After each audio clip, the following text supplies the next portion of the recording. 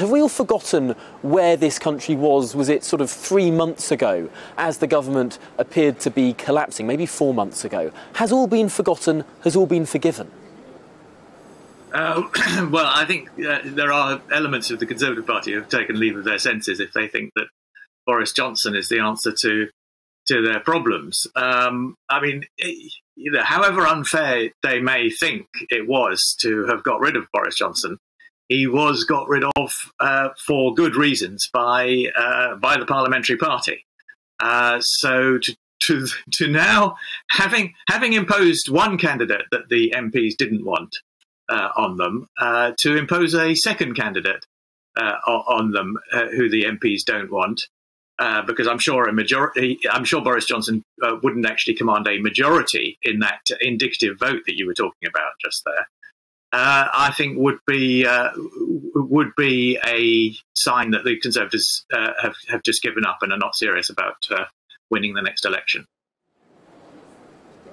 One of the fascinating points about the nomination process, nominations close, of course, on 2 p.m.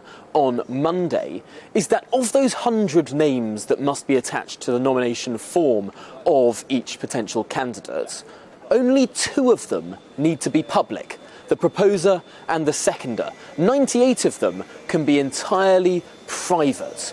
Might that help Boris Johnson? Well, it might. It's obviously an attempt to try and reduce the temperature and the divisiveness of this election, because, I mean, the problem is that all MPs are now identified as supporting one candidate or another. But, I mean, most MPs went public with their views about Rishi Sunak and Liz Truss, so we know broadly where people stand.